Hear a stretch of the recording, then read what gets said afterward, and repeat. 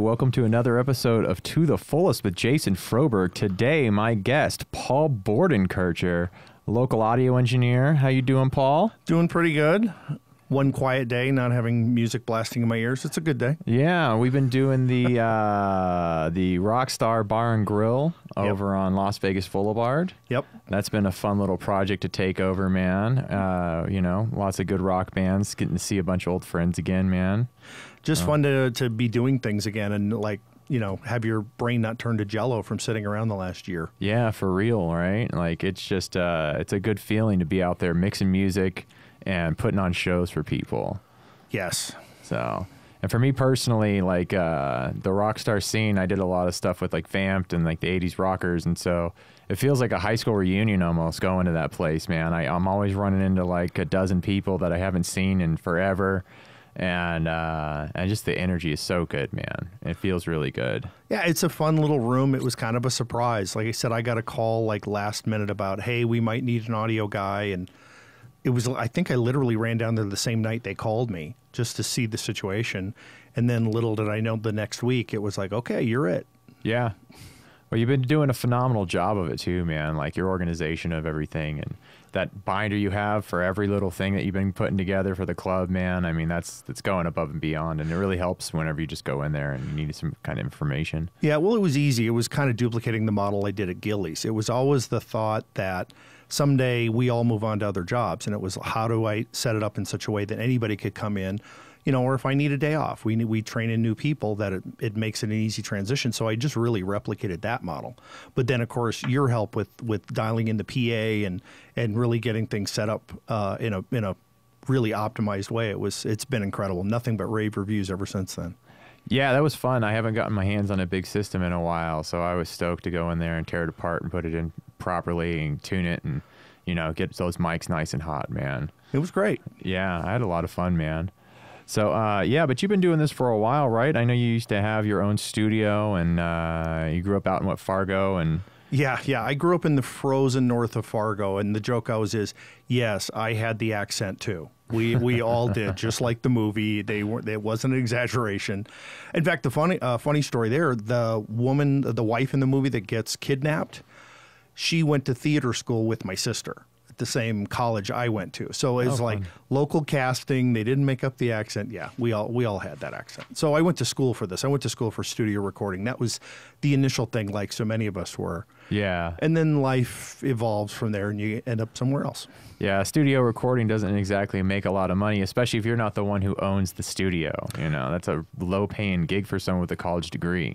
Yeah, and I mean, when we got into it, you know, this is basically early 90s, late 80s, we didn't see the change coming. There was this little thing called Pro Tools that nobody really knew anything about yet.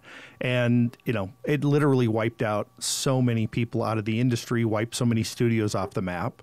I mean, even people like Lady Gaga do 90% of their stuff at home on a laptop, then take it into a studio for final finishing. So yeah. There's just no need for as many big rooms as there used to be. So it became a really tough market, and you evolve and you change. Oh, yeah, man. Like I used to do so many different bands in my home studio, and now it's few and far between when I'm doing any kind of musical thing besides my own music. It's a lot of just commercial production, and I've been trying to get into doing audiobooks and stuff like that, you know, anything to use the studio equipment to make a little bit of cash on the side. Absolutely. I've done one audiobook myself, and I've done voiceovers on and off through the years, just like you have. So it's just you adapt, you change, you roll with the punches, and whatever this industry throws at you. Yeah. Now, you did a lot of stuff in the Christian music scene. Your wife was a singer, right? Yep. It was, again, part of that transition. I moved to Nashville and after college, and unbeknownst to me, it wasn't like the places I interned, because I originally interned in New York City and Minneapolis. And in both of those cities, they were what I'd call staff towns. Second engineers and a lot of the crew worked for the studio. They were paid by the studio. Well, when I moved to Nashville, Nashville was what you'd like LA. It was a freelancer town. Like everybody freelanced into rooms and into things. I didn't really know anybody. I didn't know the rooms. So I floundered. in that. And then out of that, there was an opportunity to go to work for a Christian record label. And ultimately, I've been in and out of certain ways of Christian music almost for the next 20 years after that. But it was a major label out of Nashville, and I worked there for a while. And then I got an opportunity to work for a big label that was outside of Nashville, and saw a lot of stuff that was not cool. Yeah. You would have figured Christian music would have been a more enlightened type of experience and stuff. And long story short, what I figured out is they're just as bad as the other side. Yeah, business is business, especially when it comes to making money with people's art. It's like, it's really cutthroat and greedy kind of environment when you get down to it. In many ways, it's even worse because people who come in, like the artists and the creators, often have that heart of ministry. I just want to serve. I want to bless people. I want to whatever. Yeah. And the business side is just like, we're just going to take advantage of whatever we can. That's always been the case, from my experience, man, is everyone's just going to take advantage of the situation as much as possible. Yeah, and we found it so distasteful that at some point when I left the second label, my wife and I helped a local church there start an independent label. So we did everything from scratch, everything from UPC codes to copyrights to starting our own publishing company from scratch to, when I say recording studio, it's like an iMac with an interface, but it was our studio and we did a couple, handful of projects with that. So we started it all from scratch to try to break that paradigm of that abuse and so forth. And long story short, over time, it really didn't work out because so much in the industry was evolving. Yeah. And we, small church, not a big budget. We had a hard time, keeping up with it. Yeah, it is rough, man. Like you were saying, with the advent of Pro Tools and being able to just record off your laptop with a small interface at this point, it's like the studio game's really been hit hard by that whole experience, man. Yeah, and in there in the middle of that was the switch to MP3s and digital downloads, and then of course ultimately to streaming, and the drastic shift in business models just made it hard to keep up. And if you weren't well funded and well backed by something, it just made it really difficult to stay in it. Oh yeah, I don't think I've ever made profit on an album I've done. I sold a bunch of copies of the record, or like even sold on iTunes and everything like that. But it's like the amount of money and time that it goes into producing an album compared to what you actually make off of it in the back end is it's insignificant, man. And it's always about just merch sales and getting paid for your actual performance it's the only place you're ever going to make any money, it seems like, nowadays. Well, and I remember doing an interesting seminar when I was teaching at UNLV. We brought in a guy who was a big consultant for people like, I'm trying to remember, it was like Warrant, Loverboy, like a lot of 80s bands that were coming back after the whole alternative thing and trying to make it back. And he was like, his big first question was like, yeah, there's all this stuff now. At that point, it was still MySpace. He's like, and then there's digital downloads and there's this and there's that. What's a band supposed to do? How are they supposed to do it? And he goes, it's exactly the same as it ever was. You have to get out, you have to play, you have to meet people where they're at. He goes, and that's how you build a fan base. And literally to this day, that's still when I tell independent acts that are trying to build, it's like, you've got to make that face-to-face, you got to make that personal connection. Then the streams, then the merch sales, then the other things follow behind that. But you got to put on a great live show and you got to tour a lot. Yeah, you got to be out there for people to like discover you. Playing a show once a month isn't going to cut it. And you have to go out and play to smaller venues and do all this, what's it called, paying your dues, right? And you learn your craft. You learn which pieces of music or the way that you write, which things respond with the audience, which things don't. The good ones are looking at that and getting the feedback every night from their shows and adjusting what they do, within their own, you got to be true to yourself. But sometimes just a matter of how you write a song or how the songs respond. And that helps, in fact, develop yourself as an artist. Yeah. No, I always like to talk about when I was working with Imagine Dragons and watching them come up, man. They were playing like 3-4 nights a week, and they were paying their bills doing cover songs and sneaking their songs in. And then, they hit the road as soon as they could possibly afford to, and they played and played and played and played and played, and they did nothing but promote that project over and over again. And of course, they got great songs, and it's like that's like what the industry was looking for, was that kind of sound. But it wasn't because it's not because you're the best songwriter. It's because you put in the hard work and you really grind and you really put yourself out there over and over and over again. That really leads to the success. Well, what's that saying about, it takes 10,000 hours to get really good at anything? Yeah. I mean, it's an old cliche, but in the case of music and, in the case of just mastering an instrument, but also as developing an act, developing a sound, a style, a chemistry with your band members, it's still the same thing. It's still that 10,000 hours. You got to put in the time to hit that spot where it gels. And yeah, the fact is not everybody gels. Things don't always work out. Oh, yeah. Certain personnel don't work out, or it's, great songs, great people, but the wrong timing. That was always the big story about, I always used to get mad almost about the overblown hype of Nirvana. Yeah. Because, yeah, they were a huge thing. They radically changed the industry very quickly, but it wasn't that necessarily that they were so brilliant. They were good, of course, but it was right song, right style, right place, right time. We were all sick of hair metal. Oh, yeah. Steelheart and Firehouse and some of those late hair metal bands, you were just like, God, is this all we got left? And this came along, and then it just wiped all of that out, and suddenly we had a new thing. So it was a combination of a lot of things. You still have better odds of buying a lottery ticket than becoming the next Nirvana. Oh, yeah. But that doesn't mean anybody's going to stop doing it. And thank God, we want new music, we want new creativity, we want all those things. And it's just, you got to put in the time. People try to shortcut it with social media and doing those things, and those are helpful. Those are pieces to the puzzle.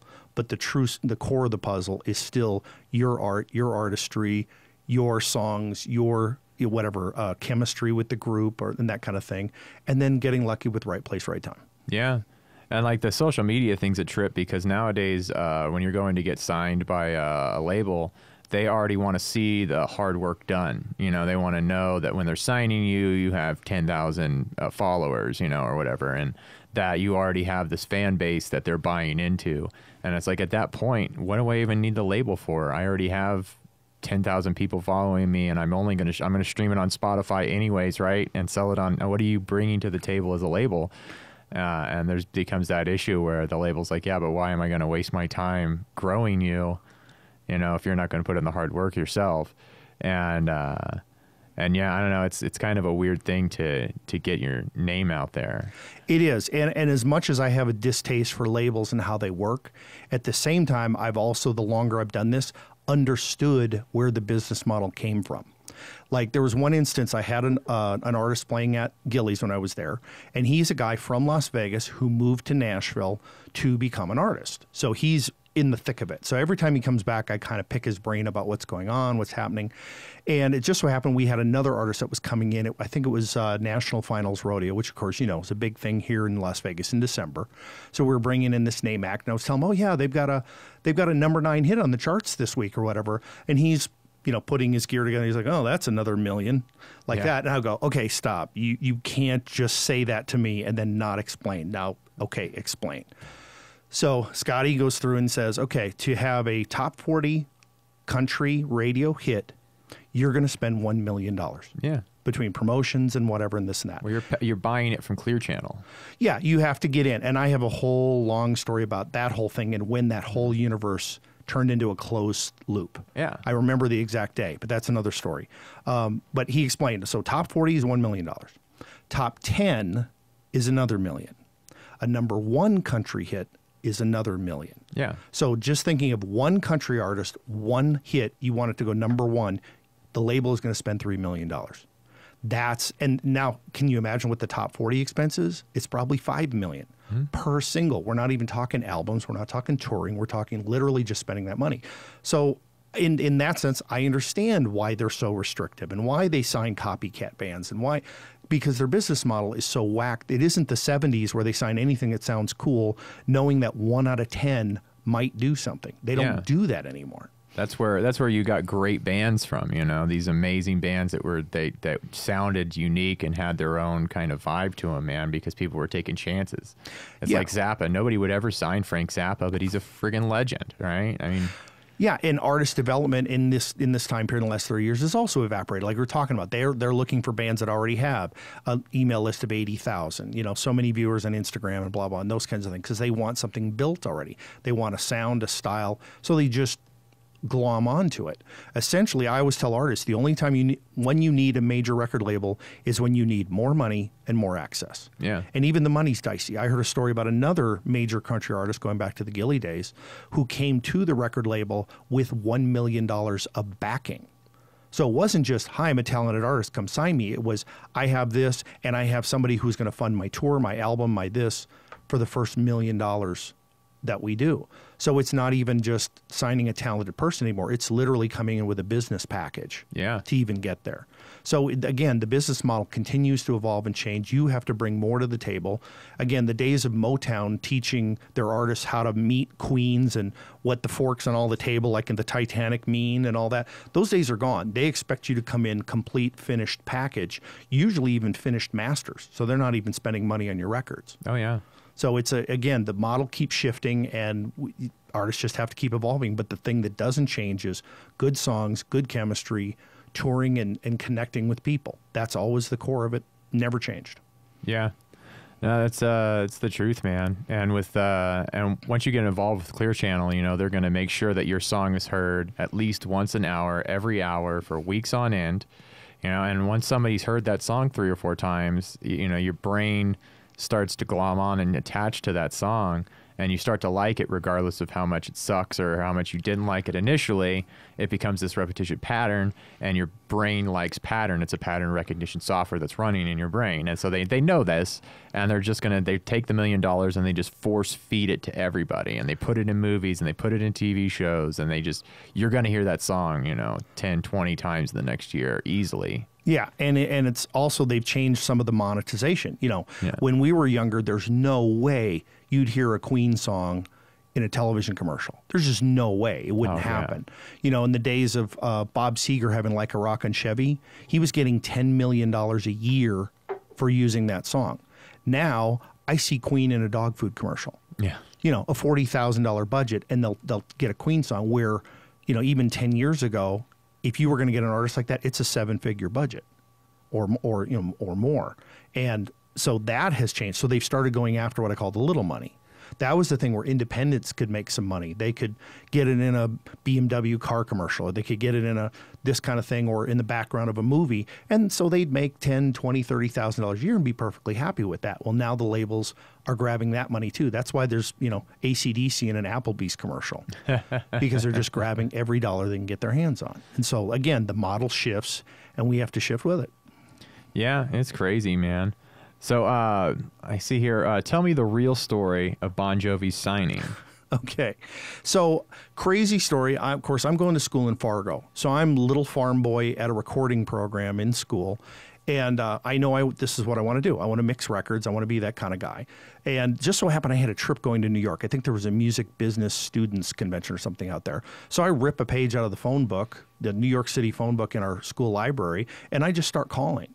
Names I've heard of, like there was Song Kitchen or something, Hit Factory, and so on. And I knew the name Power Station. So I just called them up and said, hey, I'm going to be in New York next month or whatever. Can I come in and interview for an internship this summer? Well, I'd gotten a clue from another studio where I got turned down, and they said, hey, you know, if you want to get an internship at one of these places, tell them you want to do a maintenance internship, because everybody wants to be an engineer or a mixer or whatever. And that actually got me in the door there. So unbeknownst to me, Power Station was started by a guy named Tony Bon Jovi, who was, of course, John's uncle.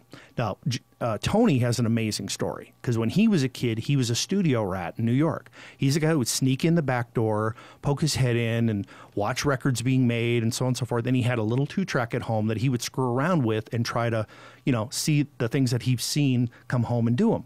Well, one day he's about 16 or 17 years old. He comes back into the studio one day and goes, hey, listen to this. And he had basically replicated the Motown sound on his little 2-track at his house. So as the story goes, Tony's entire senior year of high school was handing notes to his teacher saying, please excuse Tony for the next 2 weeks. He's going to be in Detroit mixing for Motown. So Tony was this wonderkin, this prodigy, and he was mixing ever since, like I said, before he got out of high school. So he was well connected in all the industry and so forth. So as he got older, he bought his own studio. He built the Power Station in New York, which was an old electric like substation or something along those lines. So it was an industrial building. And he got into the business of wanting to produce acts. So he'd bring them in. I mean, he'd do everything from like fix their teeth to get them haircuts to get them medical care. I mean, everything in exchange for a big cut once he breaks them.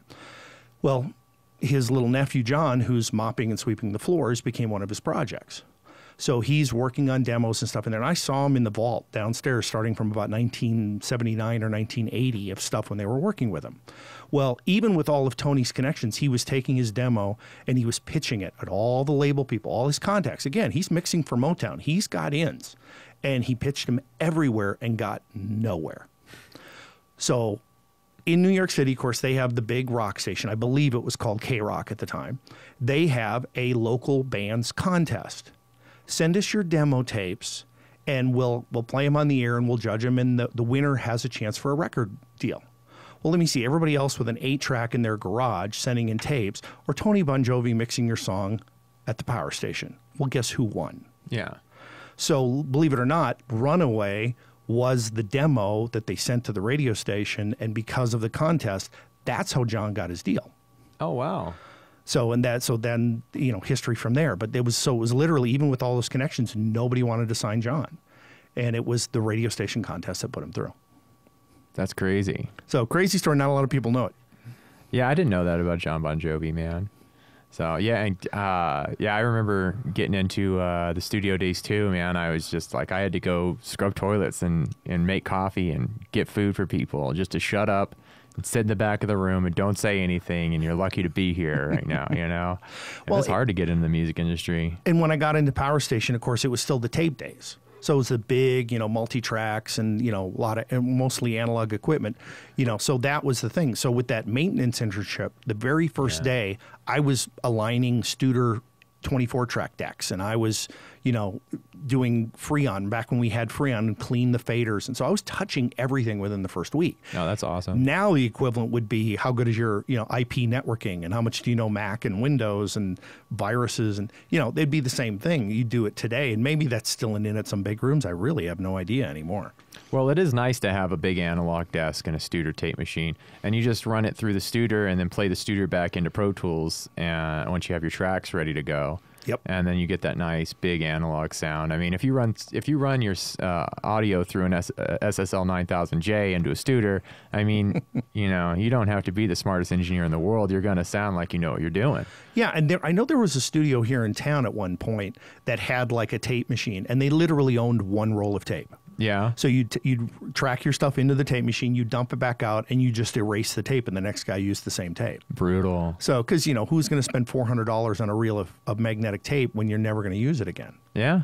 So that was somewhere. I don't know if that studio's still in business. Oh, well, I was working at Digital Insight, and we had, I wasn't a Studer. It was, it might have just been like a Tascam 24 channel or something like that. But we had the tape machine, and we would beg people to pay to use the tape machine and run it through the analog console that we had. Because it was, I mean, it was basically just for playback, the analog console that we had.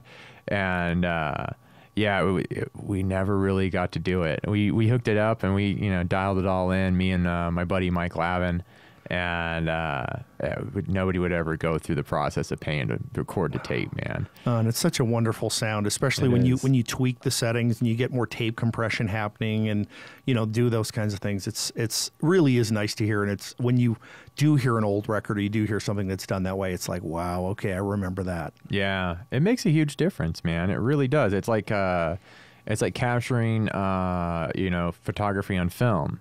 It's the same way you can take these old masters of movies that were shot in the 70s, but they were shot on film, and it's just capturing light. It's not capturing so many megapixels, right?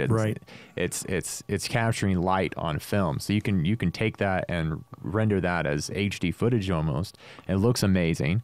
I mean, look at what they did with Star Wars. If you watch the original 77 cuts of Star Wars and you watch the Blu-ray or 4K versions of Star Wars now, I mean, it's night and day. Yeah. But it's the same exact film. Because it's real, it's capturing the realest form of things, man. Yeah, Audio is doing the same thing. And that difference between analog and digital. Analog, there's no breaks in it, and there are issues with digital and sampling and issues, you know, that way. There can be minor issues, just having that analog signal. So film is just the visual analog, and it makes so much difference. Oh yeah, it really does, man. I did get to track one album, which was one of the first albums I ever did at this dude who was part of Parliament or Pavement. Pavement was the band that he was in, and he had this crazy studio in his backyard. And it was a really nice studio, but he had analog tape, and yeah, it was nice. The album that we recorded sucked. I mean, I was like 15 or something like that. It was just a terrible metal album, but we had the opportunity to go in and jam on some tape. I think we had one more opportunity too before everything just digitized. The band right after that we did in some guy's garage, and he had a 2-inch tape machine, and it's the coolest thing, man, to see it spinning and all the individual channels on the huge console, as opposed to like what I have here. You can see I have just like the little 8 motorized faders, and I have a bunch of preamplifiers and stuff everywhere, but it's all in the box. It's all in the box. That's not a console. That's just a over glorified mouse that's just controlling Pro Tools, with faders and knobs instead of a mouse. And don't get me wrong, it does a great job on most things, but yeah, if you've grown up with that, or that experience of vinyl. I had one. My wife and I took a trip to visit my sister up in Minneapolis, and the Airbnb we stayed in had a turntable in it, and they had a collection of old records in there. That was kind of the vibe of the place. And I pulled out Fleetwood Mac's Rumors and Dreams on vinyl. I just don't think it can ever be replicated anywhere else. It was so smooth. It was so sweet. And I just kept playing it the whole time we were there. Vinyl's a big deal, man. Yeah, I get it. After hearing that, it was like, wow, I can really get where certain records just fly off the vinyl like that.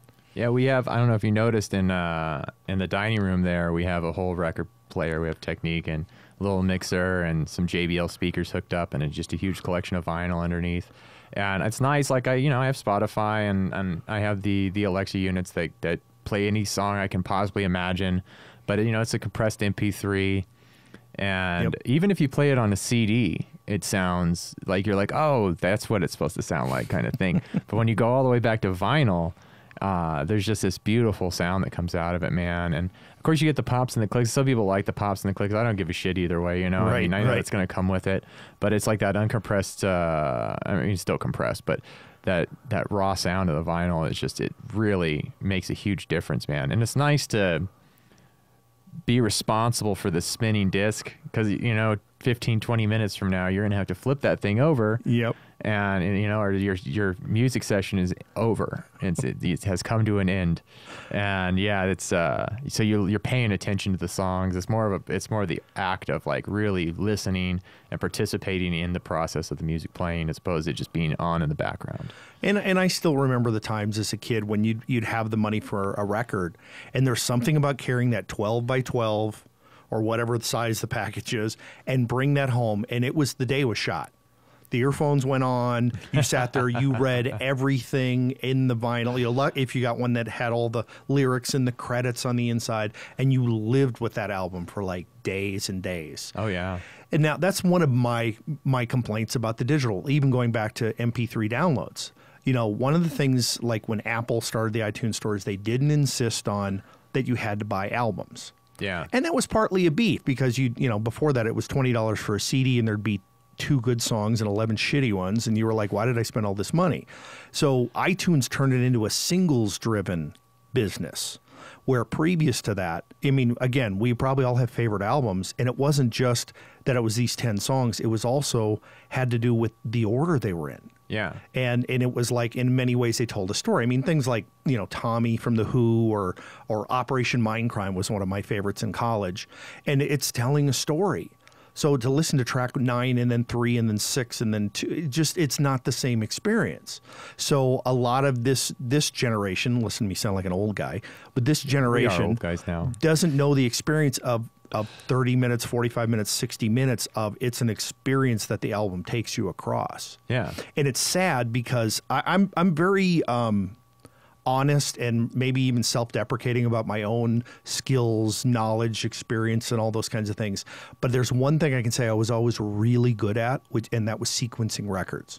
So the independent records and stuff that I worked on, it was always like putting songs together in a certain order, whatever, was always one of my fortes. And now nobody cares. Yeah. That's a skill set that just doesn't resonate with anybody anymore. And like the transition between the songs, are you going to leave a 2-second gap? Are you going to kind of crossfade the outro of the song into the intro of the next song? And like that whole process, it brings this vibe to the final product of the album as opposed to just like, here's a single. But it comes down to monetization too, right? Like I spent some time working with Adelita's Way, and I believe they just were like, we're so sick of doing albums and putting all this effort in for no real return. They're like, we've been doing just a single, releasing a single, putting a lot of effort into the one song, and the return from our efforts is just it's so much greater. And they're like, we're just going to do it this way, man. You know, we have a list of songs, you know, back catalog of albums that we can play from, and then moving forward, it's like we'll just keep dropping these singles and not waste a huge amount of money putting an album out that's not really going to do anything. We're going to sell the 1 or 2 songs that gets promoted properly off the album anyways. Right, and that goes back to the model of iTunes sort of destroying the album model. Labels still work on that album model, and it doesn't make any sense. So I think as far back as 2005, I would tell independent acts, stop making albums.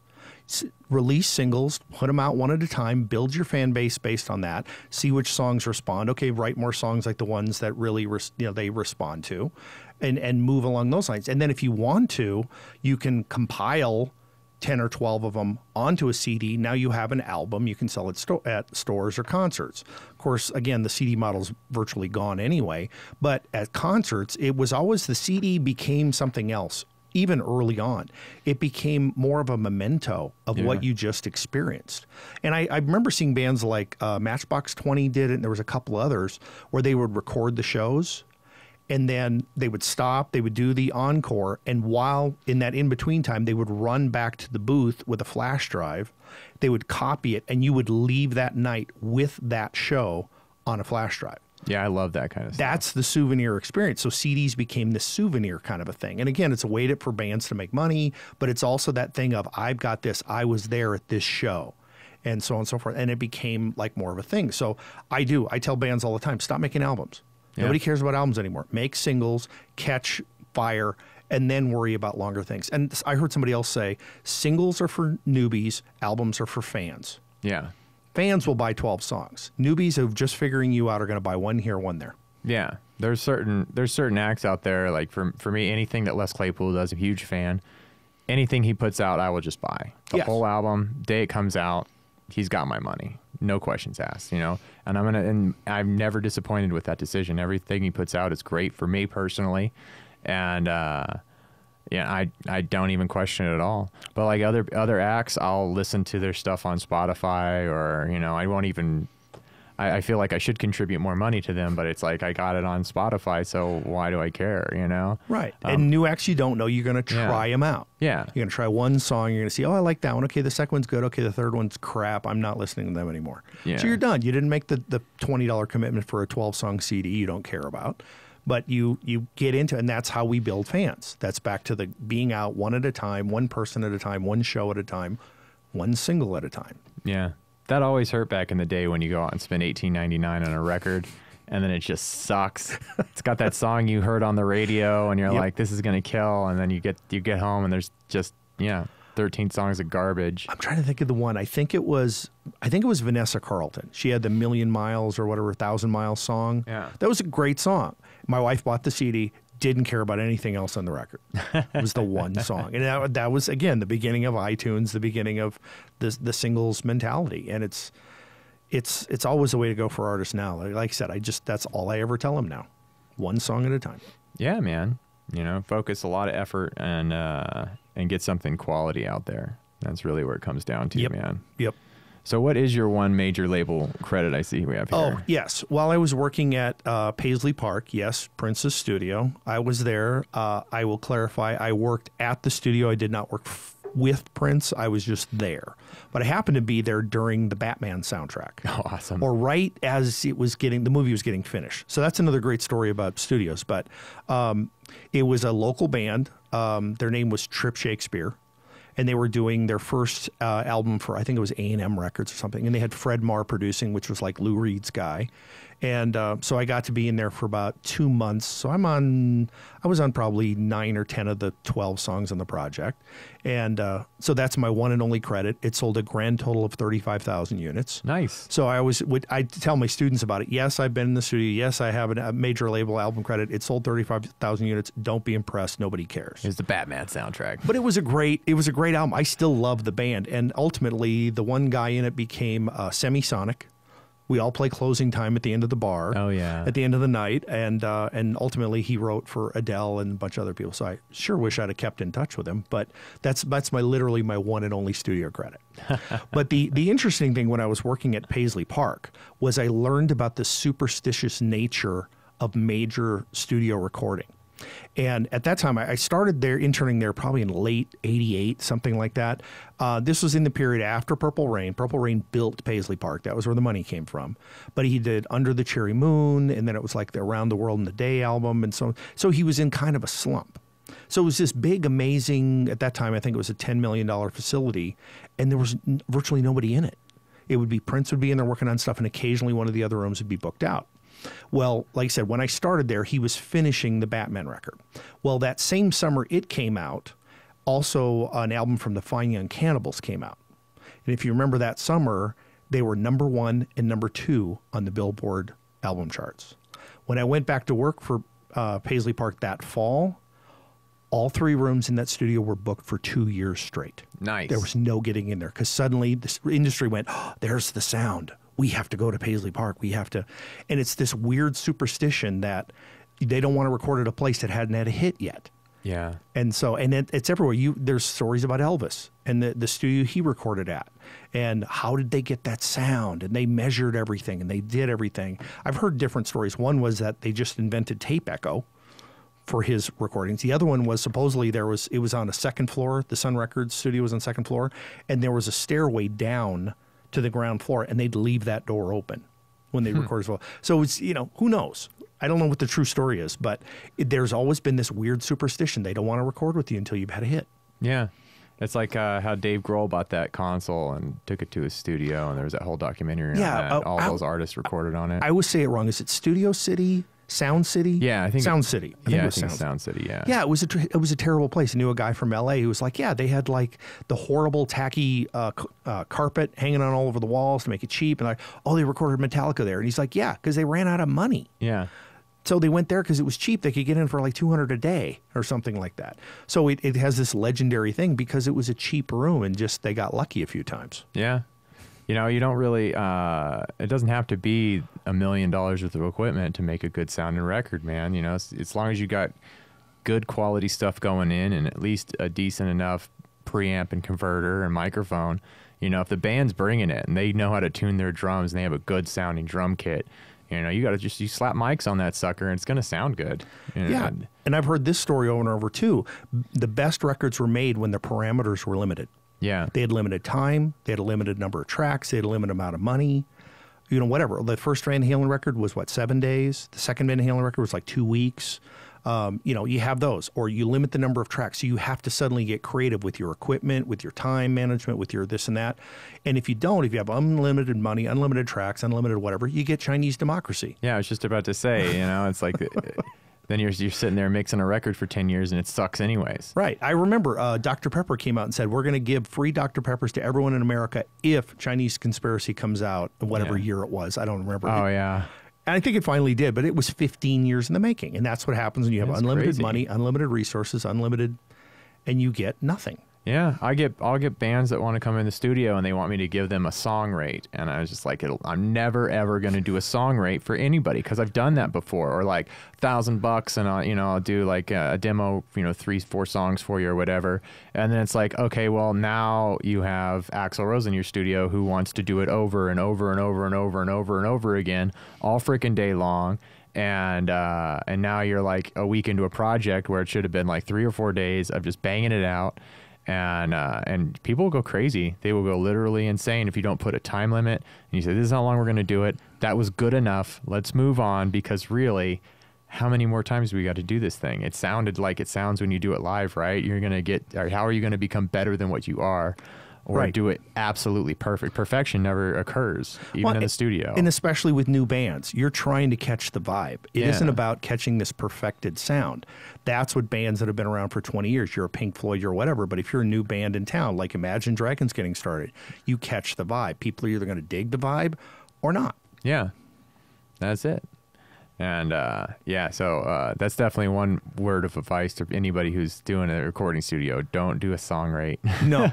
Or I would tell them song rate with a caveat of number of hours. Yeah. So, okay, it's $1,000 a song, 30 hours max, or Yeah. whatever you happen to say. You know, you put a limit on it because, like you say, otherwise it's the never-ending project. Oh, yeah. And from what I've learned also, Christian bands can be the worst Oh, I bet. at that. Absolutely the worst. Because they want everything and want to pay nothing. And those are the acts that usually don't pay the bills either, and you spend the most time on them. Ugh. And every studio has that issue. They have the problem child, and then they have the guy that just comes in, pays cash or pays well, and he's in and out. Yeah, man. It's like you can't.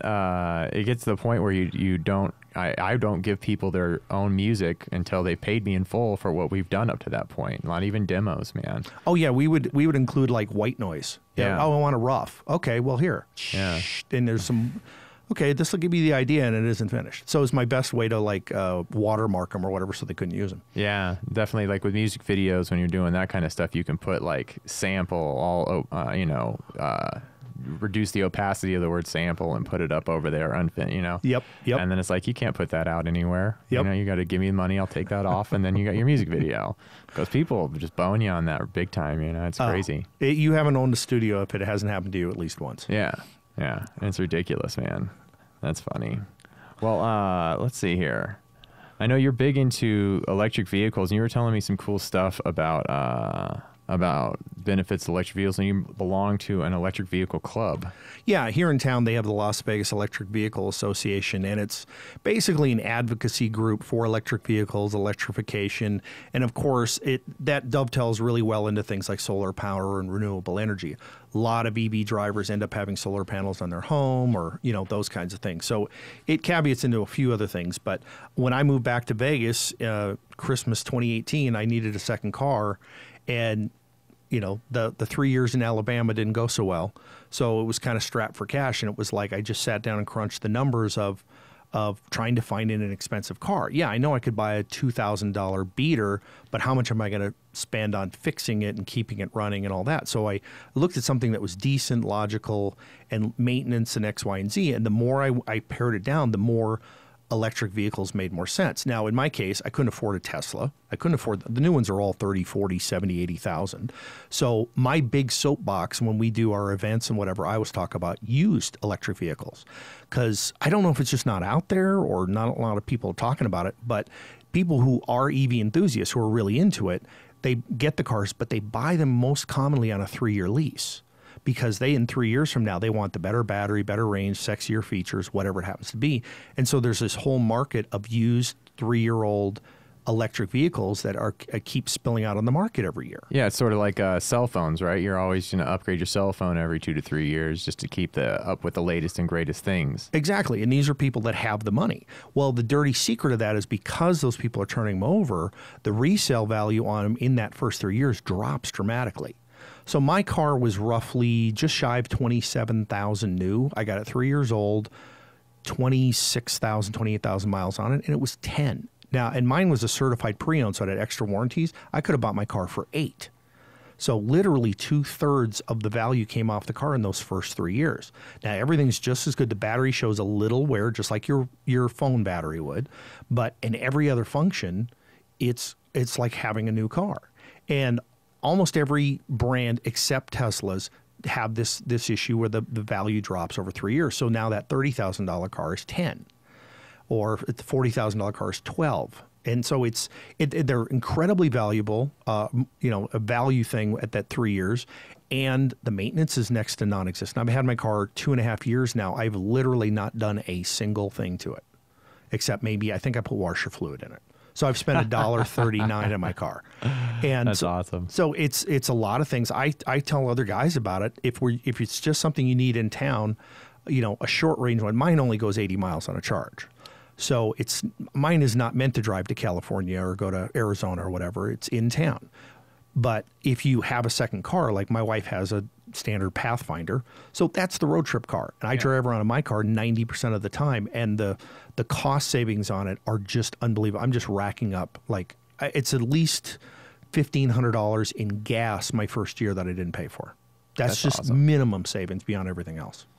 Yeah, I know my gas bill on my Toyota 4Runner is quite large by the end of the year, especially with all the commuting I do back and forth to the Strip for work. And absolutely, yeah, it's crazy, man.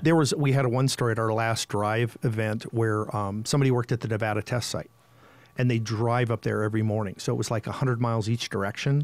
And I think she had a Toyota Tundra. She was spending $800 a month in gas. That's crazy. So for her, a brand new Tesla Model 3 was saving her $300 a month just in gas. Yeah. So there are situations where it's that amazing. And then, others it's close. Mine, I had very specific criteria. I had a list of the car's got to do this, it's got to have this, it's got to be this. And this car I have is the one that fit the bill. That's awesome. That's awesome. Well, I know we're getting closer and closer to the end here, and we wanted to jump into some of this other stuff here, man. I know we wanted to talk a little bit about the white evangelical stuff and get a little philosophical. I like to talk about philosophy and religion and everything like that. So yes, it's I obviously a long time with being in Christian music, and of course involved in church for many years. I now refer to myself either as a recovering or a deconstructionist Christian. Yeah, and it's been a thing. Again, it was a situation where I thought my wife and I were maybe this rare bunch of dealing with this, and then we realized as we were moving through our thing how there's just so many more people dissatisfied with their church experience and so forth, and I happened to be literally one day I was going to soak in the tub for an hour, so I brought my extra Echo Dot in the room, and I was just going to be like, Alexa, amuse me. And so she's like, do you want to hear this? No. Do you want to hear that? Would you like to hear a podcast? And I was like, yeah, let's pull up some podcasts. So it starts flipping names past me, and I hear one called Ear Biscuits. And I thought, well, that sounds like that would be funny. That would be amusing. So I'm like, okay, put that on. And it just so happens to be, and I wrote it down because this is the podcast that changed me, episode 275, and it was called Rhett's Spiritual Deconstruction 1 year later. And it was basically these two guys, and their podcast is normally just normal knocking around. Do you think, the types of coffee and cars and, just anything. But these guys were two big Christians their whole life. They were in the evangelical church. They were in I think Campus Crusades. They did international ministries. And about a year before this, they were just like, you know what, screw this. I'm seeing too much junk. I'm seeing too much this, too much that. And he did this whole podcast about why he's out. And it was amazing to hear everything because he had really did his homework and compiled all these statistics and things. But just to hear somebody else tell their story, and it was like, oh my gosh, it's not just us. Yeah. It's not just our church, or it's not just because I grew, we were having these experiences in a Southern church. It was like, wow, this is more than just us. And then since then, we've seen all these places. Like there's Instagram pages now we go to often. One's like the New Evangelicals. One is called Science Jesus Memes. One's called Naked Pastor. I just found that one. And they're talking about these things. And it's like in our case, the best thing is to talk about personal experience. Our church wasn't terrible. It wasn't abusive. We didn't have, sexual assaults, and we didn't have any of that awful stuff. It was just this thing of we're for the gospel. We're going to do these things. We need to have this. We need help doing these things. And people like us got so used for our talents and our abilities, and we happily did so for the longest time. But at some point, you are just exhausted, worn out, and then at some point, your usefulness to them suddenly reduces, and you're a non-entity. So, like in our case, we were at this church in the South for 8 or 9 years, and then we moved out here for jobs. So we were out here for 12 years, and we were still connected with them, still doing stuff, still doing all that. We went back as part of this technology job that I took, technology startup there. It was like we almost didn't even come back. People weren't really connecting with, they'd say hi and kisses and hugs at church, on Sunday, and nothing else.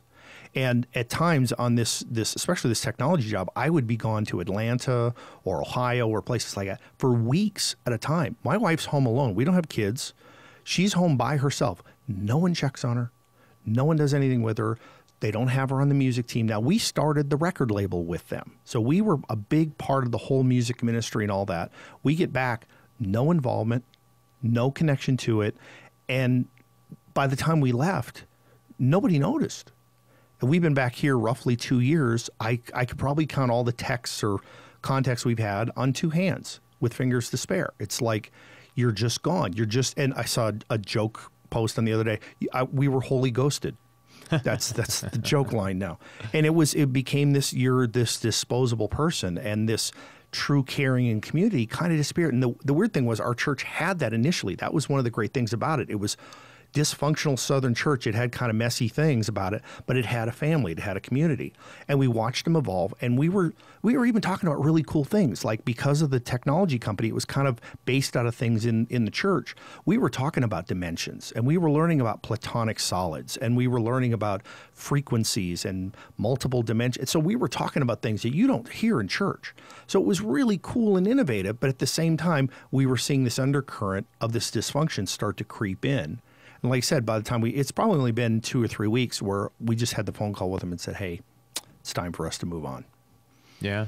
And then I'm hearing more and more. I had a friend from Minnesota, who got to talking about it. I said, "Hey, I had just sent him a note like, hey, we kind of ended up leaving that church." And he's like, "Yeah, I'm done with church." I'm like, "Wait a minute, what?" So he's up in Minnesota, and he had almost the same experience we did. So it's like, wait a minute, this is a much bigger thing than we realize. And so like I said, I don't have another term for it. They call it deconstruction Christianity, because they're going through and looking at, well, why is it like this? Why are we doing this? Why do we say we're all love and peace, and yet Sunday is the most racially divided day in the entire week in America? And why is it that white evangelicals are the ones that support Trump by far above any other group? They are the most supportive. It's something like over 80%. Yeah. And why is it, and it's that deconstructionist thing that's going on, that are looking at, well, why is it this way? Why are we shunning LGBTQs? And why aren't we supposed to be, the religion of love and peace and acceptance? And, go back through my Bible, and it's like the only harsh words I can find that Jesus ever had in the Bible were for the establishment people. The Pharisees, the Sadducees, he cussed them out. He went and whipped a few in the temple, last I checked. And he had compassion for the tax collectors and the prostitutes and the women with the issue of blood. And he was compassionate for everyone except those people that were in power. And it's like, I see none of that in the contemporary church. And I'm not saying it's every single white church, but it's a really mass trend that has just creeped up, and there's a lot of people like us going, nope, not anymore.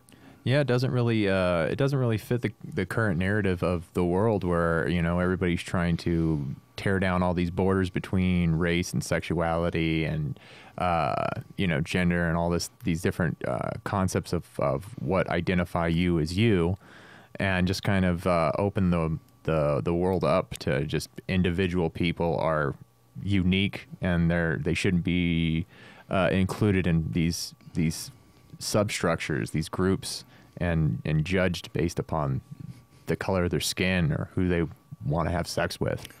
Well, I think I've always said that it's a refreshing part of the work we do as stagehands, because I know there's that junk in our groups too. I mean, it's everywhere. But for the most part, at its purest sense, I don't care what you look like. I don't care who you want to sleep with. I don't care which God you talk to. Yeah. Can you do the job, and can I work with you? Do you have a workable personality? Those are the 2 criteria that matter in our business. Oh, yeah. I don't care if you're Muslim and you mix lights. Who cares? If you're the guy that's come in and you can do the job and I can work with you, that's all that matters. That's the core of what matters. Yeah. So I enjoy that about the work that we do now, doing live events and doing other. I don't care. I don't care who you are. I don't care what you are. Let's do this right, and let's do a great show. Well, yeah, and that's there's been some insanity out there with the other end of that spectrum, where like Southwest Airlines is promising that half their pilots are going to be either black or female in the next 5 years or something like that. Like, it's not going to qualify if they have the skill sets or not. It's just like, well, it doesn't matter what you are unless you're black or female. We're not interested in hiring you. Who cares how good of a fucking pilot you are?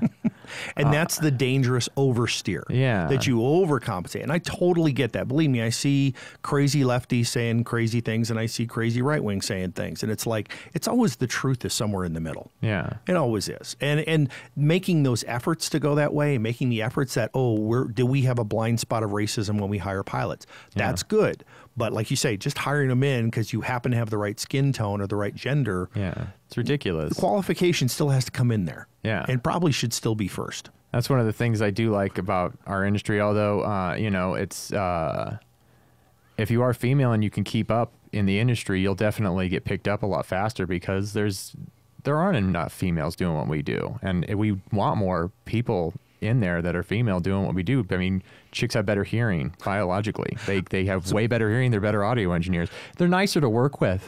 Like I prefer to work with a woman when it comes to like managing a room together or something like that, as opposed to somebody who's just going to like yell and tell me what the fuck to do all the time, Well, it's the crusty, angry, like stagehand guy that we, the Hell's Angels on a day off. Like that's what they think most of us are going to shows. And it's, that personality, that's the people skills that, women tend to have them. At least women in our field, in my experience, tend to have them better. Yeah. Where guys can be angry and pissed off all the time and somehow they still keep working. Maybe that's a bias that our industry has to work on. Yeah. The crusty guys don't get to work. I don't know.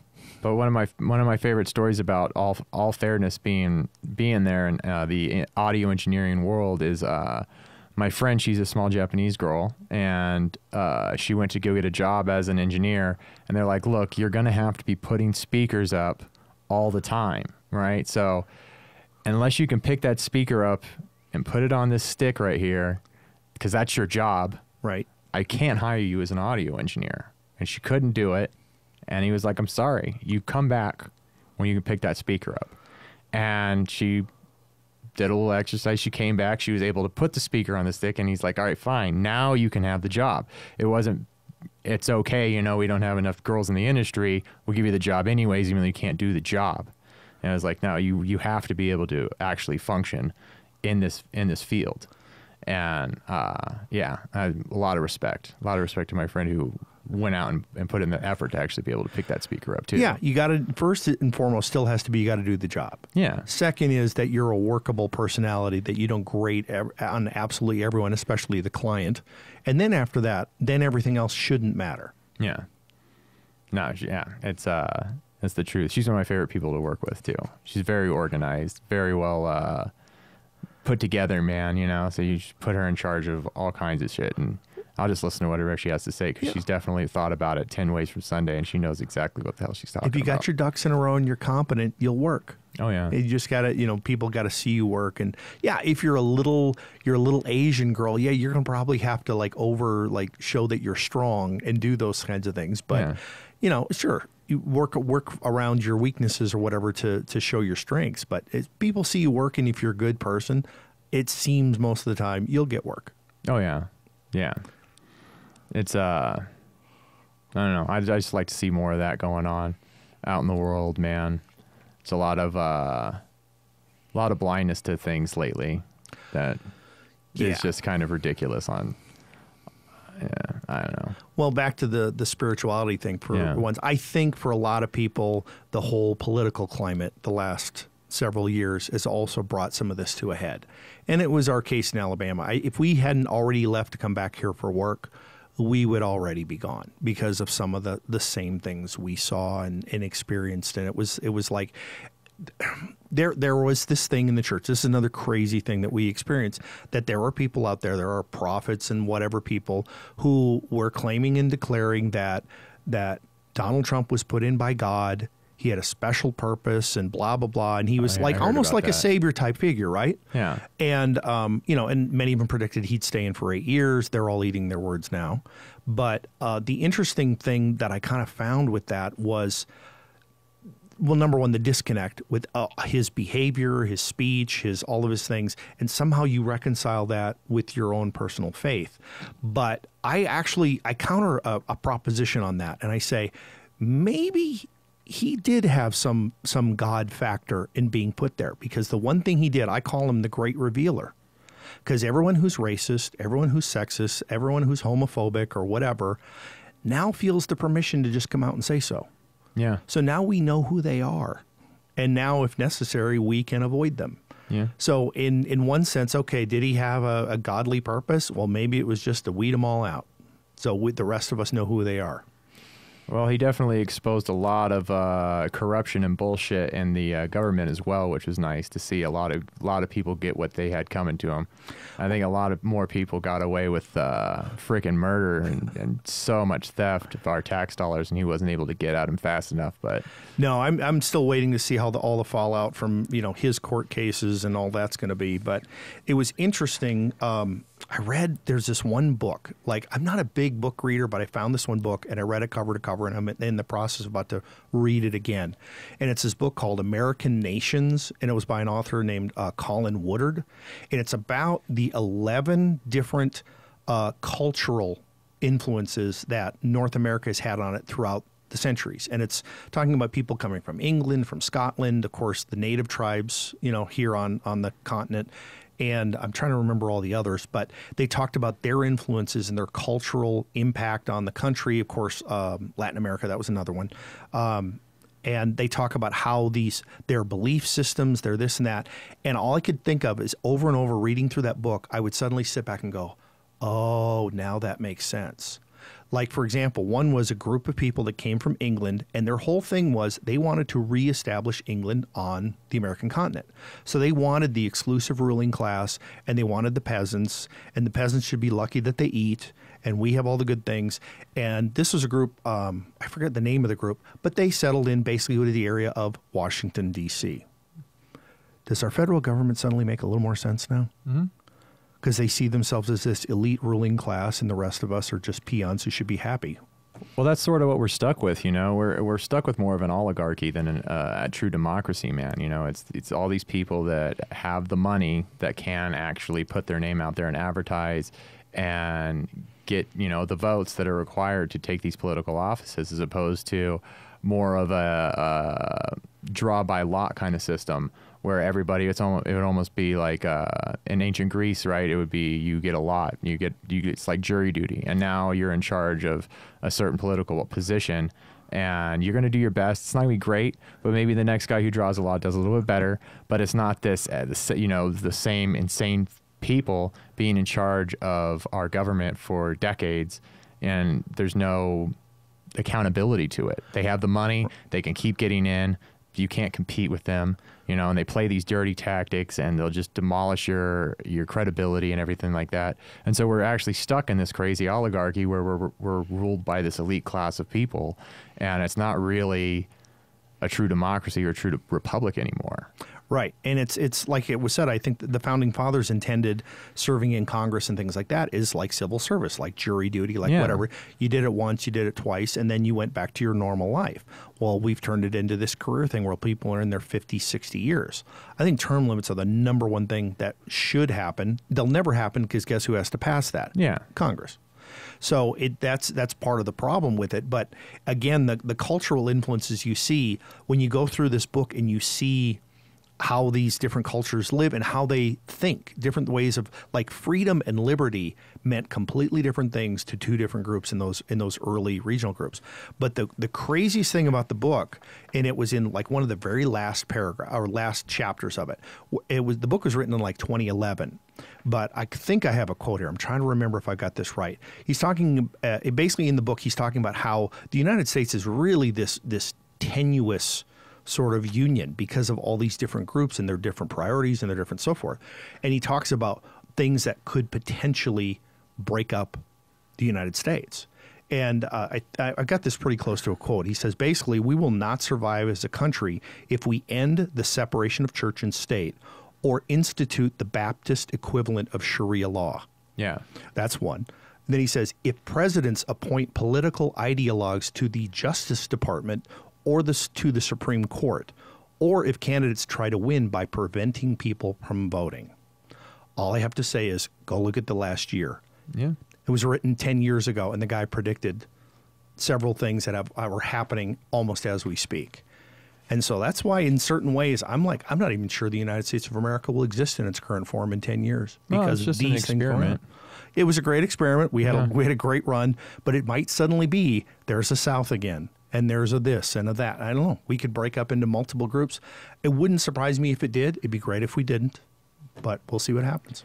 Well, I think honestly, they've been working more and more on dismantling your ability to buy ammunition and fucking with the Second Amendment, and now fucking with the First Amendment and your ability to even say anything, and just dumping all your tax money into the military-industrial complex. So it's like, I don't think we have much of a choice. It's actually turning more into this false like dictatorship almost, where the office of the presidency is just a farce. I mean, now it's totally a farce. I mean, we've never had more clear puppet in the office than Joe Biden, who doesn't even know what day it is or who his political appointees are. He's clearly just like this corporate puppet who's going to do whatever he's told. And it's always been that way. Even, I mean, you listen to Putin talk about it. He goes, it doesn't matter who's sitting in that chair. He goes, it's those people behind you that are telling you what to say to me, because those are the people that are really in charge, which ultimately end up being these corporate conglomerates and these billionaires. And they're the ones really pulling all the strings and really putting the boot heel down on us and taking our rights away one at a time until we can't stand up for ourselves anymore.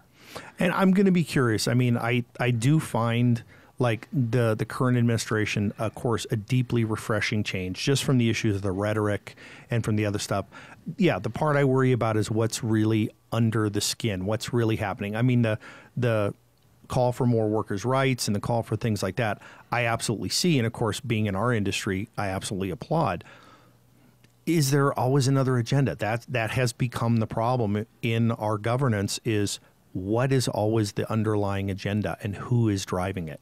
Because I'm like you, I'm not to the point anymore where I don't think the people that we know their names are the people that are driving those agendas. And why are they driving those agendas?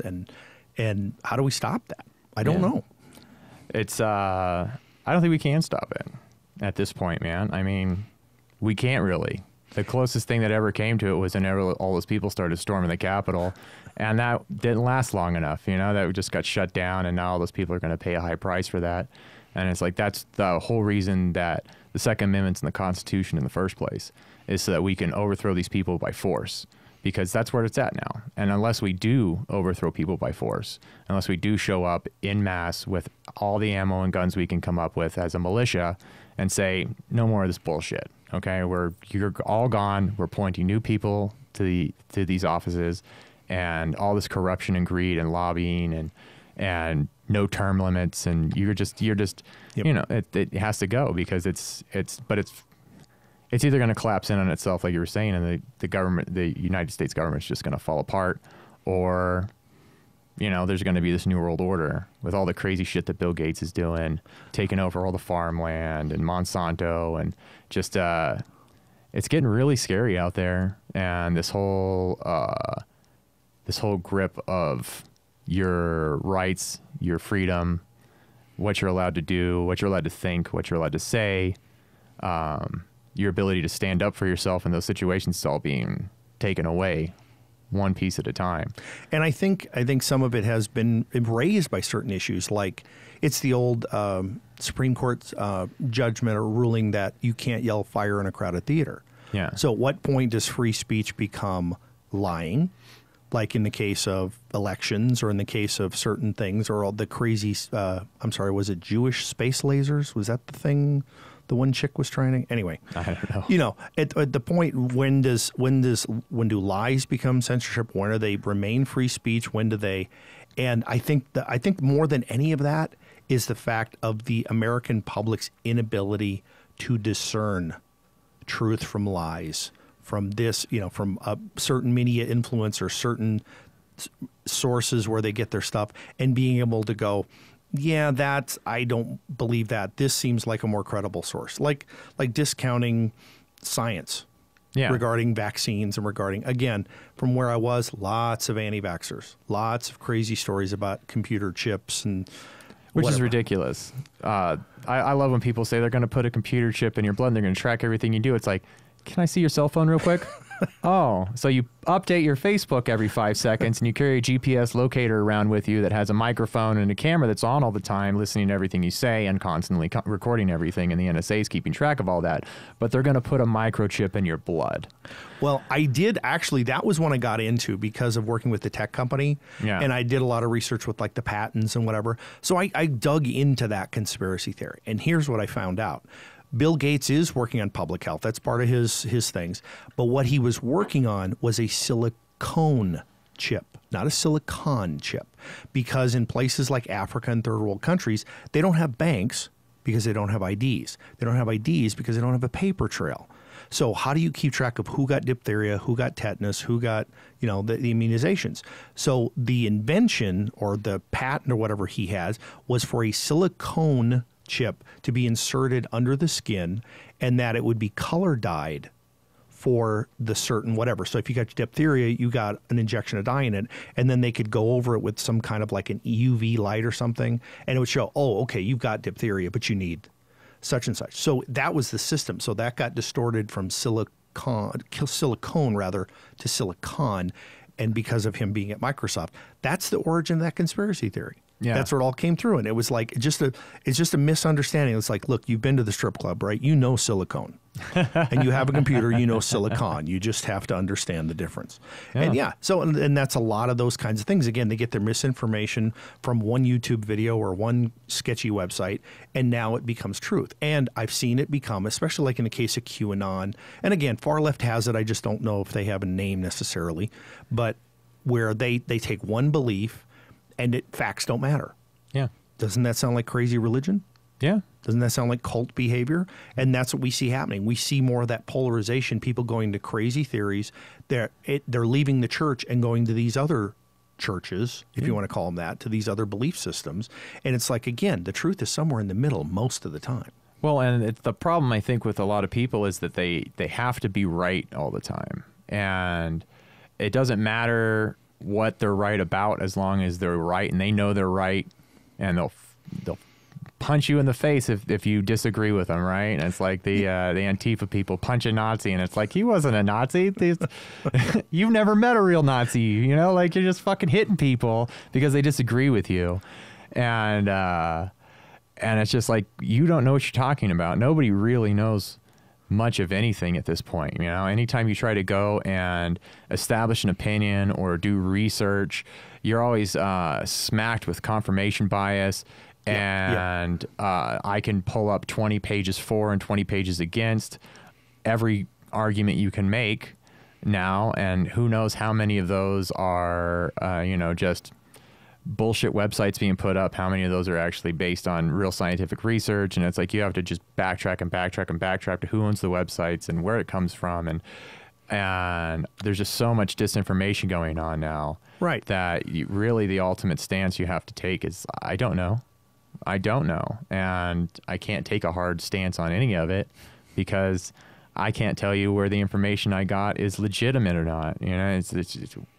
I feel like some of it seems legitimate, but I'm not going to hate anybody or take a huge, stance against everybody based on this insane age of disinformation that we live in. And the new wrinkle, of course, now being social media. Yeah. Disinformation wasn't so easily distributed. You did have media outlets that were, by argument's sake, more reliable, more credible. And now you have this, again, division between left and right and all these other things. And with social media, this is where I said, like, my concern as well is that the First Amendment's probably going to get stomped on a little bit. It got stomped on the second Biden got elected. The First Amendment got shit all over when they banned every conservative voice on the internet, and they shut down Parler. They were like, oh, well, there's a place where conservatives can go to have their opinion, and they just shut it down. I was blown away that Amazon did that, by the way. Amazon Web Services shutting down Parler just because they have a difference of opinion than these people. And it's like, okay, but that's not your place, man. They're allowed to say whatever the fuck crazy bullshit they want to say. And it is. At the same time, it's also, are you going to let confirmed lies go through and stir up? Obviously, Trump is still banned on Facebook. Yeah. And the argument basically is that he stirred up an insurrection based on lies. So the line of lies versus truth, First Amendment versus not, I'm sure we're going to have a lot of battles in the next few years, right or wrong, left or right, because of those very issues. Can I go on there and say aliens abducted me and do this and that? Yeah. Of course I can, but can I say that the last hurricane was caused by blah, blah, blah, and this and that, and it was space lasers causing fires? Yeah. With no basis. But can you, again, but if you're... Yes, you can. But if that's you're what the First Amendment's for. And that's the debate. But can you yell fire in a crowded theater if it causes a panic, if it causes an insurrection, if it causes... Where's that line? And that's where I wouldn't want to be a judge. That's all I can say. Well, that's more of a social construct. Yelling fire in a crowded theater or yelling bomb on a plane. That's a social construct. That's not so much a First Amendment issue. Whereas the second you start saying you're not allowed to say X, right, anything at all being put in that place is the end of speech in general. Because the second you take one thing away from one group, then another group wants something taken away from another group, and then you have what's going on in, like, say, Canada right now, where they put in racial laws where you can't say racial slurs or whatever, punishable by law, and they started adding the pronoun argument into that. So now in Canada, they have it on the books where they're voting it in, or I'm not positive. I know Jordan Peterson is fighting it tooth and nail because it's ridiculous. If I don't call you the pronoun that you feel like today, there's legal repercussions for that. That's ridiculous. And again, like, you shouldn't be disrespectful to people, but so what? People are people, and everybody has the right to say whatever the hell they want, and you have the right to take it like a bitch, or, just go, okay, well, I don't agree with you, and move on with your life. But, you can't force people to say a certain thing, and you can't force people to think a certain way. Sure. And of course. That's where it all ends up. So now they're going to so where does it end, right? So the pronoun issue is going to get through, right? So now you can't say this long list of words, or you have to talk a certain way, and that's going to continue to go down the line until there's just this crazy dystopian world that we're living in where you have to walk on eggshells. I mean, It's even happening now, like when we were having the conversation earlier. I was trying not to say anything super offensive, even though I was saying something totally legit about my friend who couldn't pick up a speaker and then who could. Right. And it's just like, how do I say this? And I'm like kind of stumbling over my own words as opposed to just getting to the point and saying the thing because, I'm going to have a bunch of people pissed off at me because I didn't say it the right way. Right. And there's a general level of respect that you can give. Nobody's ever going to get it all right. It's absolutely agree on all of that. And it's, like I said, I'm glad I'm not a judge. I'm glad I don't have to make these First Amendment decisions and those kinds of things. But it's a scary time. I think we're in a very important time because all these issues are coming up, because of, the last very contentious presidency going into this one, which are, politically, diametrically, the way that, their behavior, their manner, their mode couldn't be almost more polar opposite in so many ways. There's going to be some tears. There's going to be rifts in between here. And so it's going to be a weird year. I predict the 20s are going to be like the 60s or the 70s. We're going to see a lot of ugly, and I don't know. I don't know how it's going to all end up, but it's going to be interesting. Yeah. And I think the funniest part about the whole thing and the most ironic part about the whole thing is historically, it's never been a better time to be a human being on this planet. We've never had better health care. We've never had more access to food and clothing and shelter. The technology is so out of control that, it's become an addictive drug for people. Yep. And we're solving every virus and every disease across the planet. The things that are happening in Africa right now, where they're bringing clean water to all these villages, and it's just never been a better time to be alive, no matter who you are. And everyone still wants to say it's terrible. And, it might be great for everybody else, but not for me. It's like, you don't know my story. And it's just like, everybody's life sucks, man. Life is suffering in general, man. You wake up in the morning, it sucks. It's almost attribute to how good it must be if we can have legal arguments over which pronouns I get to use. Yeah. In that sense, it's got to be that good because we're not worried about nuclear annihilation. We're not worried about, those kinds of things, at least right now. But it's if you can have those kind of conversation, that be the top of the arguments, it must be going pretty well for a lot of us. Oh, yeah. Could it always be better for all of us? Of course it can. There's a lot of issues. The mass accumulation of wealth, and is that right? And what should be done about it? I have no earthly idea. Nothing can be done about those. Mathematically, there's always going to be 20% of the population are going to control 80% of the wealth. Mathematically, we can reset it a million times over and over again. If you allow things to run in a free market system, that's how it's going to end up, man. So it doesn't matter. You got to just get over the fact that somebody has more than you, because someone will always have more than you. Someone will always have less than you. Someone will always have more than you. The world isn't fair, and it'll never be fair. And trying to make the world fair only fucks up literally everybody's life. All you're doing is screwing everyone who works harder than you to make somebody who doesn't work as hard as you have the same life as them. And it's like, well, maybe they don't need that life. If they really needed it, they'd work harder for it, or there's just all kinds of different variables that go along with it. But it's like it's not going to be across the board. Everyone has the same exact thing. And who wants to live in that world anyways? That's a ridiculous world to live in. Where do you get inspired? Where are your aspirations? Where is your what's it called? There's a word for it, but I'm fucking missing words. So, where's your desire to build and be a better person? If it doesn't matter. If it doesn't matter what you do, it's just going to be handed to you, and everybody's going to get the same thing no matter what you do.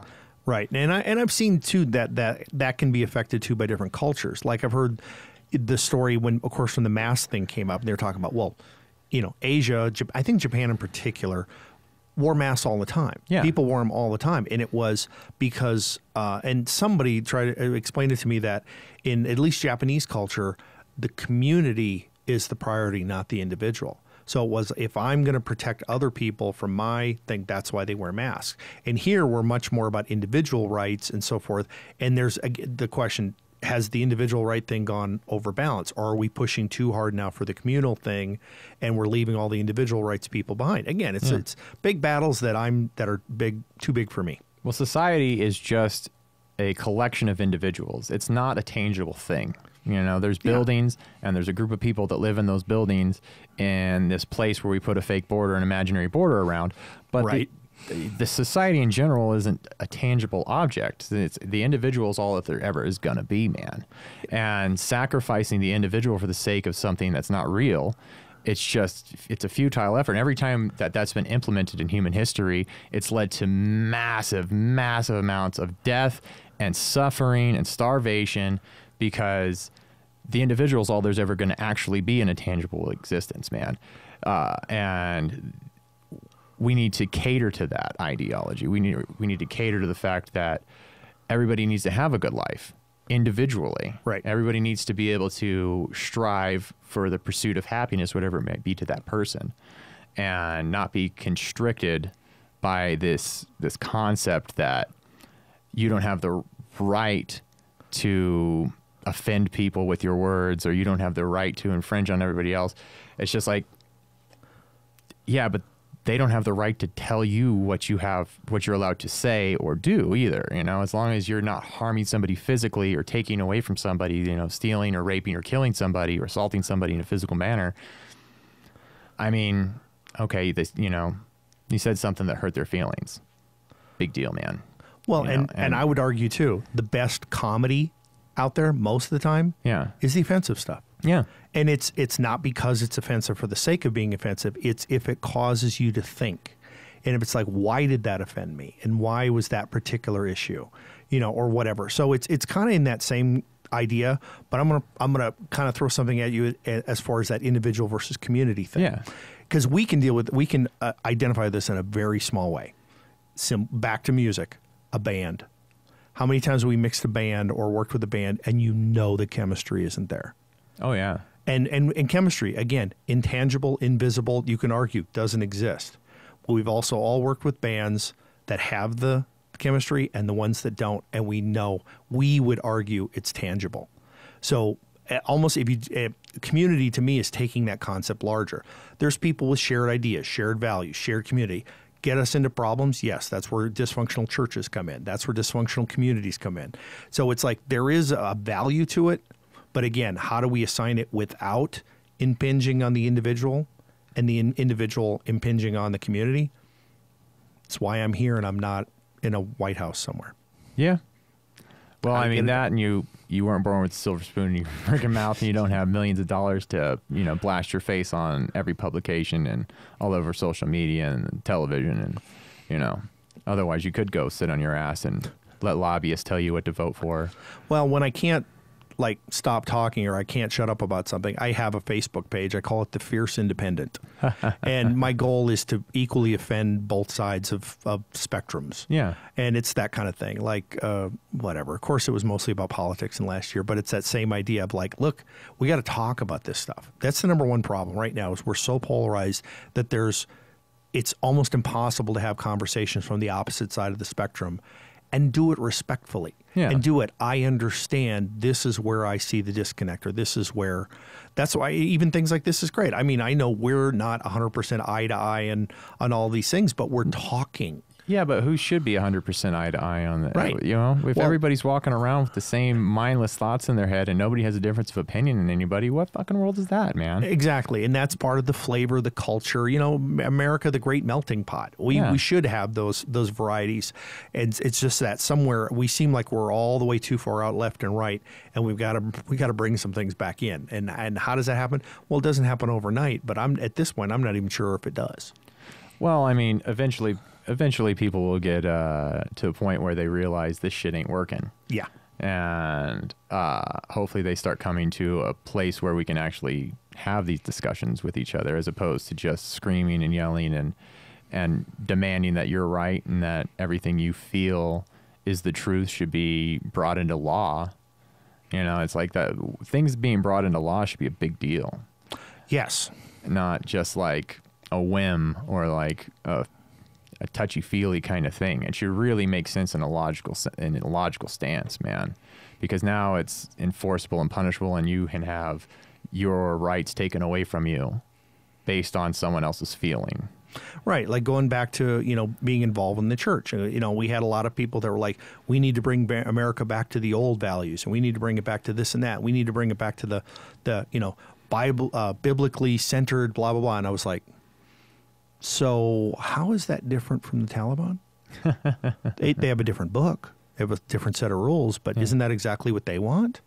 It's like, that's a touchy world you want to be in. I understand values we want to bring back. I understand issues, but when you put it in that context, it's like, you're asking for Sharia law. You're asking for that. And I can't go with that either. No. For the same reasons. Well, that's the beauty of separation of church and state. Those people can have their opinion. They can say whatever they want, and they can live in their own moral guidelines, man. They can live their own life based on whatever religion they believe in. And I think religion's a great thing when it comes to moralities and values, and how to kind of have this central focal point in your life that guides you in a good direction. But It's like everybody isn't going to fit into that same mold. Christianity has its people that love it, and so does Islam, so does Judaism, so does Buddhism, so does Taoism, so does Confucianism. It's just like there's a lot of different flavors out there, and there's a lot of different people out there, and just saying that one set of moral values is the right set of moral values, that's where the problems start to come in, because who's actually right, Right. And it's the same thing I always say is like, nobody really knows any of this shit. Nobody knows Right. if they're right or not. That's what belief is. You get to this point where you can't say, I don't know something. So you go, well, I believe this is true. I believe in this religion, because you don't know. You don't know without a shadow of a doubt whether or not that's the truth or not. And so you get a belief or an ideology around it, right? And there's no way that you can take a society and force a society into that kind of strict structure and enforce it without totally infringing on everybody's right to be an individual and to be a person and to live whatever life they deem fit. Yep. I remember a comedy bit. I think it was Billy Gardelli did a bit about that. And he said there are 40,000 different religions on the planet. He goes, do you know what that means? And I'm thinking he's going to go all this other way. He goes, someone's going to be wrong. And he's like, there's going to be all these people sitting in hell looking at the other guy going, who'd you think it was? It was the Mormons. I think he said something about a frog or something. But yeah, it's that same idea. It's like, and I think America's in a unique spot. Yes, we've had influxes of people from other countries over the years, obviously Irish and in Latin America and blah, blah, blah. Mostly Christian, mostly. Yeah. So now in the last few decades, we've had more of a Muslim influx. Of course, we've always had a Jewish influence and more of that going on. So we're seeing more international people come in. I think the America is kind of at a crossroads. It's like, okay, yeah, it was great at the beginning when we were 80% Christian or whatever it was, and we could deal with it. Now, how are we going to deal with it when there's more of other beliefs and more of other things? And that's, to me, that's the genders. That's the different beliefs. That's the religious, political, all those things. It's like, okay, we have to learn to coalesce again. And that's supposedly what we were always good at. It was always a tenuous union, but that's what America, the great experiment, has always been. And it's like, so how much longer we got? Do we have another 100 years, 500 years, 10 years? We just keep going and try to keep it together and try to bring things back. I think that's all we can do. And as individuals, that's part of our responsibility, is try to get sane about this stuff again. Yeah. Well, that's I think that's a great place to leave off. I've been trying to do an hour for these podcasts. We went an hour and a half. I love it, man. We started talking and it just gets going, and the conversations are great. But you know what? Paul Bordenkircher, thank you so much for being on my podcast. It was a blast. It's been fun. I really enjoyed it. This has been To the Fullest with Jason Froberg. Peace. Thanks for watching To the Fullest with Jason Froberg. You can check out more podcasts here and subscribe by clicking right here. We air new podcasts every Monday morning on Space Brain Station and all of your favorite podcast apps.